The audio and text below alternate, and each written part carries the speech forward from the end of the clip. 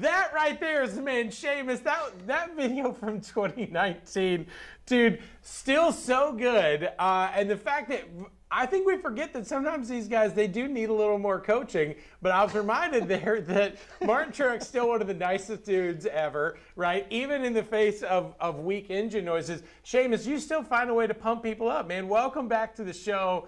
We're so excited you're going to be joining us this week in Nashville. You've always seemed to really enjoy your time around the NASCAR drivers.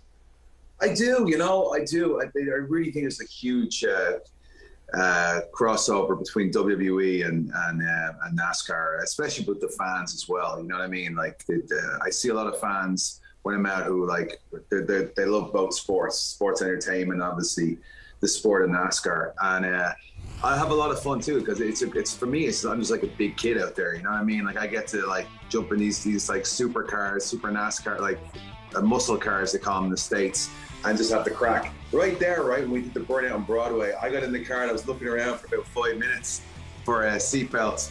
Of course, no seatbelts. So I was like, all right, I guess this is it. You know what I mean? But it was a lot of fun, and NASCAR have been super nice to me as well, and they've like welcomed me with open arms, and I just enjoy being around the drivers and the teams, and of course the organization. It's a lot of fun. So, Sheamus, I know you spend your life on television and in front of thousands of people, but you're going to be waving the green flag for Sunday's Cup race at Nashville Superspeedway. Do you get nervous? Do you get excited? Are there any nerves that go into waving the green flag and starting a Cup race? I actually waved the green flag a couple of months back when we were in LA at the Coliseum, the Clash, and I was almost tempted to super glue that thing onto my hand just to make sure, because I'm thinking to myself, I guarantee I'm going to the first nutter here is just going to like basically let that flag fall out of my hand. You know what I mean? But it's just try not to make an idiot of yourself. You know what I mean? That's the key, especially when I'm going into like someone else's backyard. You know what I mean? Which is unfamiliar to me. But the more of these I do, the more familiar I get, and the less the nerves go away. But it's still a massive thrill as well, especially standing out there and those muscle cars just spinning around the track, like the noise, the engines, and everything, and like just how close you are to the action. It's unbelievable. I was pace car for Daytona in 2020 before the whole world was shut down, and it was awesome. Like I think I was winning the I think I was still winning the race for the whole week, because I did about 7 or 8 laps.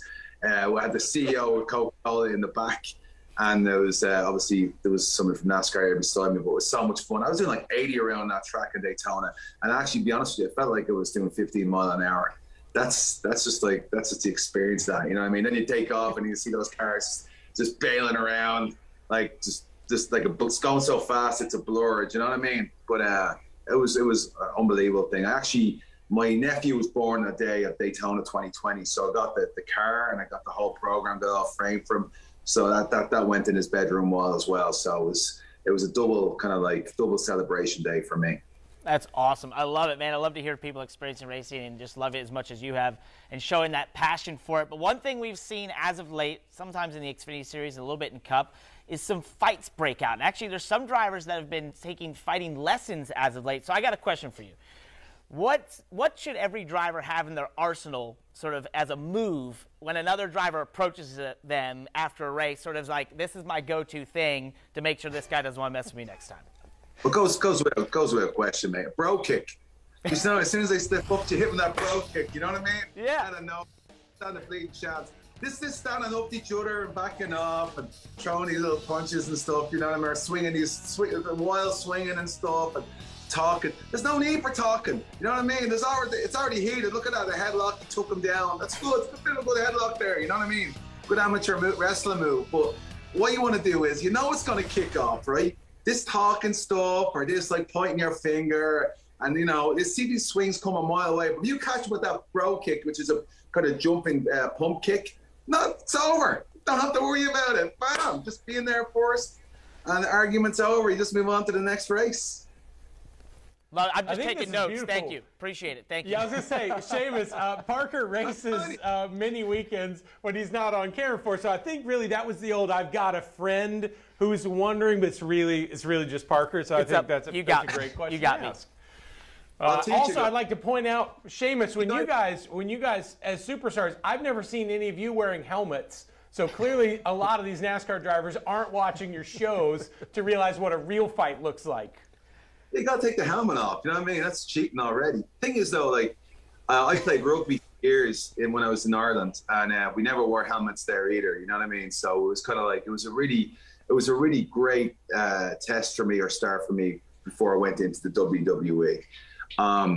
But you know, at the same time, I think the biggest thing in these sports as well is the fact that, like, you know, people just see the actual races, or in WWE they see the fights, but they don't see what goes on behind the scenes as well, and like the amount of like physical exertion these guys put out in a race. I mean, they're in cars for hours in unbelievable heat, and they're going around that track, and they got to keep. I mean, their concentration has to be on point. And I was very interested when we did the interview stuff that you put on at the beginning of before I came on the show.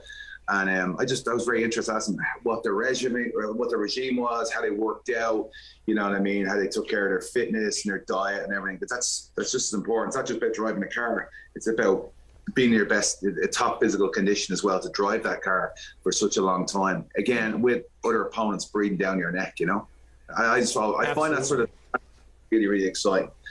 But I'll tell you what else I find exciting. I find the fact that I've been here in Nashville for 4 years. It's my home away from home. And I'm super excited to be at the Nashville Superspeedway this Sunday. And I want to thank, Eric Moses as well, who's the president of the track, let me come down and act like a big 12-year-old kid, even though I'm a lot older than that. But when I go to those tracks, I feel like a 12-year-old kid. Man, that's it. Sheamus, I was going to ask you what you think about Nashville, but I already know you love the place. We're so excited as NBC is headed back. We're taking over the races. We can't wait to see you there this weekend. Thanks for joining us, brother. We're so excited to have you. Yeah, I also want to say this too, man. I was blown away by how authentic the race car drivers were as well, like stars. They always said to me, I've always heard the term, like, never meet your heroes because you'll always be disappointed. Yeah, and I want to get on that. So I think that the guy who really stood out for me was Dale Earnhardt Jr. Like, he was an unbelievable fella. I know he's loved by everybody across the country, especially hardcore NASCAR fans. Everybody knows who he is, but I'll be honest with you, he was a total gent, class act, and I hope to get to see him again this Sunday as well, because that'll be the icing on the cake for me. Absolutely, man. We can't wait to see you out there this weekend. Big thanks to Sheamus and all our guests today joining us for NASCAR on NBC Motormouths. We will see you this weekend, Friday on USA Network and Saturday on Peacock and NBC. We will see you Thursday night on USA Network for Life in the Fast Lane with Austin Dillon. Thank you for joining us. We will see you in Nashville. And I'll be teaching y'all bro kicks.